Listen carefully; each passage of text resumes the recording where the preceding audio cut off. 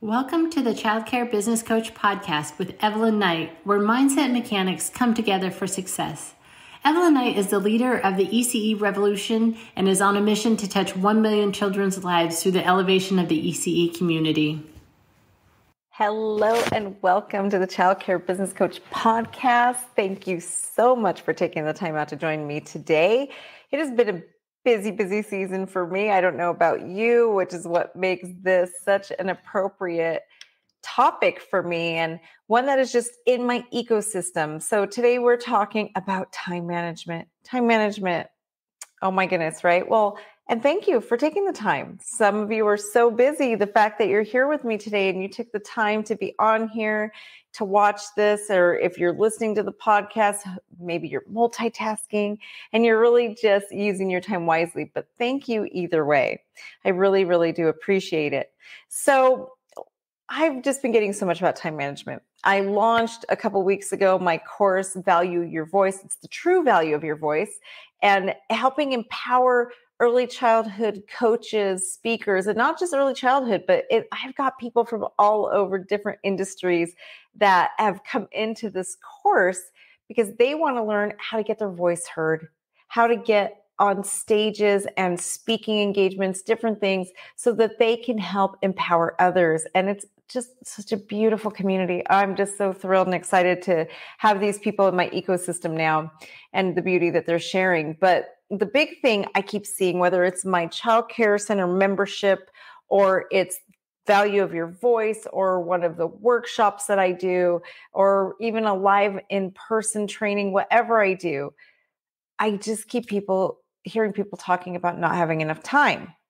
And right now, as I speak, wow, my schedule is packed. I am on this run where I will be in, 4 states in 2 weeks, just with the speaking and different things that I have to do. I'm just going from one space to another. And it does get crazy, right? And there's things you live, you learn. But there's some hacks that I've created throughout my own life that has helped me, because I will be the first to admit, I am not naturally good with time management. Time management is not my natural forte. So I have to force myself to really do things and to have hacks. I've been talking to you guys a little bit about the fact that I do have ADHD, right? I have 3 different types of ADHD, which makes time management even more difficult to deal with for me, because people with ADHD, we don't have a concept of real time. So we tend to be late for everything. It doesn't work the same for me. Like, I can literally be doing something for 2 hours and it feels like 20 minutes. It's very difficult. So I have to have hacks. And I also had to really look at my relationship with time. I have this book right here. Ironically, it's called Take Back Your Time by Christy Wright. And it's a great book for anyone who has a bad relationship with time, right? Something I really encourage you guys to study. And was your relationship, right? I'm really focusing a lot of next year on your relationship with money, your relationship with time. It's really a scarcity mindset thing, because a lot of times when we think we don't have enough time, we don't have enough money, we don't have enough resources, that is a scarcity issue. And so time is one of those big things that we feel like we have scarcity on. I didn't realize that I had such a bad relationship with time until it was not even that long ago. Now I've had hacks to manage my time for years, but I realized that I have major scarcity time issues that really probably came about after my husband died, because it really made me question mortality. And I realized that the one thing in life that we cannot make more of, there is plenty of money out there. We can always get more. And just because I have money doesn't mean it's taking from someone else, right? Things like that. There's plenty of, like for me as a Child Care Center owner, there's many children out there. There's plenty for me to enroll. But time, there's a finite amount of time. And when it's gone forever. I can go spend money and I'll make money back. It always comes back. It's like a river that flows, right? Sometimes the banks are really full. Sometimes you're in a drought season, but it always flows and it always comes back. But time is a little bit different. And so I realized that I do have time scarcity issues just this year. Probably early this year, I realized like, wow, I can time bend and I can hack time, and I've got all these things to make more useful. I can't talk right now, sorry, but to make my time more useful, all of those things. But what I didn't realize is that part of that comes from a place of absolute scarcity, because I'm always feeling like that there's not enough time. And then what that does to me is I don't always prioritize correctly. It gives me a misperception of what I should be prioritizing.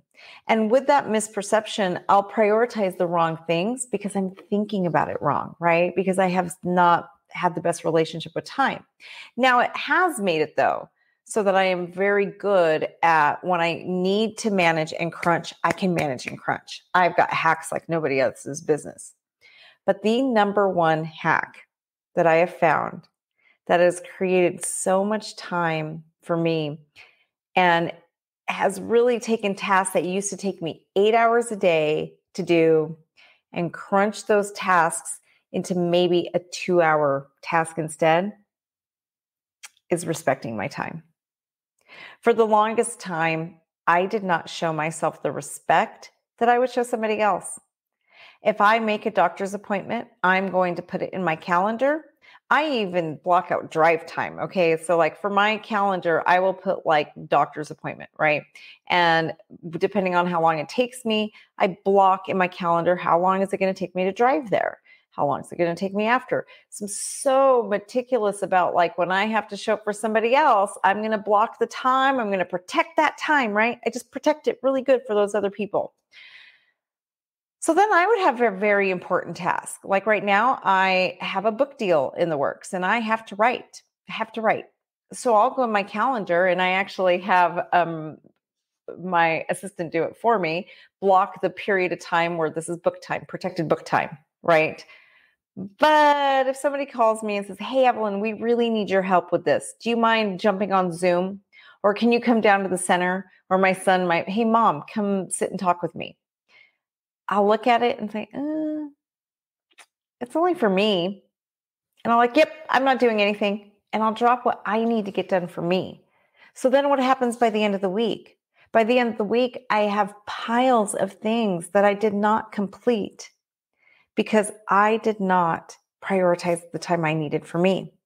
And really what that comes down to is a lack of self-respect. I am not showing myself the respect I would show you if you and I had an appointment, right? I'm making an appointment with myself, and I need to treat those appointments with myself no differently than if I had an appointment with you. I need to treat myself with the same courtesy that I treat anybody else, and so do you. When I came to that realization, it changed my narrative on time. It really did. It changed so much. And it can for you too.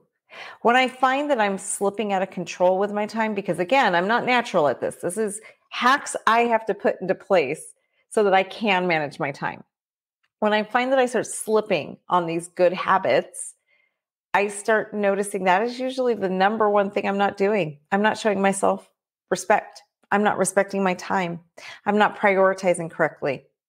And I end up exhausted and overworked.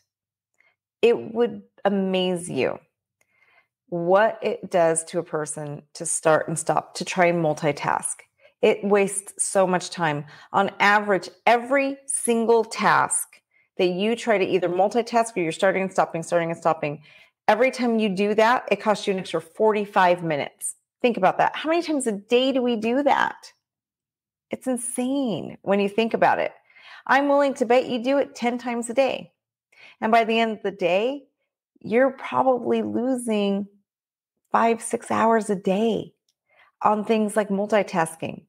But we don't realize it. We don't see it because we're not calculating the time it takes us to get our brain back in gear, right? To find our place on the spot that we were missing on. Or just to like squeeze us in here and there and all the things. It is crazy. I teach this concept for my clients on time management. And I just got done doing a training on time management about how to protect your time with what I call fire time. And I schedule fire time in my schedule. And basically, I call it fire time because unless the building is burning down, you better leave me alone, right? Literally, why we call it fire time. And so when I have my fire time and I first started doing this, it would take I would block off 3 or 4 hours to do the work I thought was going to take me 3 or 4 hours to do. It turned out that all I really needed was 90 minutes a day. Literally, tasks that used to take me all day long took me 90 minutes. When I shut my office door, I put my phone on Do Not Disturb, and I said, nobody's allowed to bother me. Now, this is something we literally had to train our staff to do a staff meeting. This is something I sat down with my family when I first started this. My children were smaller. My husband was still around, and I had to train them. Mommy gets fire time. And fire time means that unless the house is burning down, this is my time. And I used to do this very early in the morning. I would get up about an hour and a half before everybody else. But specifically my son Ronan, he would wake up and he would just know. Oh, look, it's not 6:30 a.m. yet. That means it's mommy's time. Mommy's closed. We used to joke, mommy's closed until 6:30 a.m. And he would just quietly go do something else because he knew that was the time I needed for me. I have done other lives on the importance of a morning routine. A morning routine can change your life. I kid you not. Getting up a half an hour even earlier just to center your brain, it literally sets the stage for your entire day, which is why it was important for me as a young mom at the time to really just even put those boundaries with my own children at the time, right? And this was when they were a little bit older. I think my youngest was probably 8 or 9 at the time. But it's so vitally important. It is so important. And I know it's oh, but I need the sleep. Yes, you do. But I cannot stress to you how much you need that alone time too. And training your family also trains your children, your spouse, your staff, whoever is in your world to have healthy boundaries. Having healthy boundaries is a good thing. And taking the time for you, showing yourself that amount of respect, it teaches the world that they have to respect you too. And for those of you moms out there, it will teach your children that it's okay for them to stand up for themselves and that they should have healthy boundaries as well. Remember, we are modeling everything for them, right? And when they see you modeling healthy behavior, they will grow up to model healthy behavior. I think we get a lot of mom guilt, don't we? I know at the time I used to. But it really is empowering and so incredibly helpful for each of us to really stand and empower, have those healthy boundaries, show ourselves self-respect. Because remember, we train people how to treat us. And if you're not showing your self-respect, then the people in your world probably aren't either. So get a hold of your time. The other thing that I do is I do a lot of annual planning now. Annual planning has become a game changer for me in my life. Basically, what we do is I lay out what do I want for next year. I do something that's called reverse engineering. I know what my 10-year goal is, right? I set up a 10-year goal and then I look at it and say, okay, how am I going to achieve this in 10 years? What do I need to do in the next 5 years? Then I look every year, this time of year, I'm actually getting ready to host my training on this. I say to myself, what do I need to do this year to get to my 5-year goal that's going to get me to my 10-year goal? And then every quarter, I reverse engineer that. What do I need to do this quarter that's going to get me to this annual goal? And then once a month, I go through and I say, okay, what do I need to accomplish this month in order to get to my goal? And then I take that one step further and I do it every week. And then every day I pick 3 things every day that are going to get me to that ultimate goal. And so I do host a training every year. It's actually coming up pretty soon that focuses on helping you learn this concept. And we actually literally do this together where we create your annual plan. What are the things you want? And we're going to reverse engineer it. We also will create if you're a childcare center owner, I will teach you how to create your childcare center's annual calendar so that you can really just streamline and not have so much stress. You guys, whether you're a childcare center owner, whatever it is that you do, if you create an annual calendar for yourself, I cannot even begin to tell you the amount of stress and anxiety it will lessen in your life. Just for an example, the things that you're going to put on here is like planning for, oh my goodness, we're in the holidays now. So the example for the 4th of July, right? You're going to put the dates right now in next year's calendar. We're in the parade every year. So I'll put like parade, then I'm going to reverse engineer that and say, okay, all of the things that need to be purchased to decorate our van must be purchased by this date. The float must be done by this date, right? And there's due dates for next year. I will tell you guys, by November this month, I will know when our Christmas play for next year will be already. I'll be able to tell you when 2024's Christmas play, when our Thanksgiving feast, when our Mother's Day gifts are ready and due, right? That is something we will put in our calendar. Things like your staff's anniversaries, all of that is planned out. And it's just, it's in there, it's systematic, it's done, and then you assign it to somebody else, right? A lot of this. But what that does is it really helps to empower you to take back your time. All of this is time management techniques. So if you want help with your annual plan, whether you're in my speaking course or anything else I do, let us know. Join the course right now. It is a 3-hour long course that you could take with us. It is a game changer for your entire life. I'm telling you right now, game changer. One of the hacks that I use that helps me like nothing else. So make sure that you get into this training before it's too late. It will, if there's one training a year that you do with us, this is the most important childcare business professionals training, most useful. And I have literally have clients that will tell you that it has changed their lives. Well, thank you so much for taking the time out again.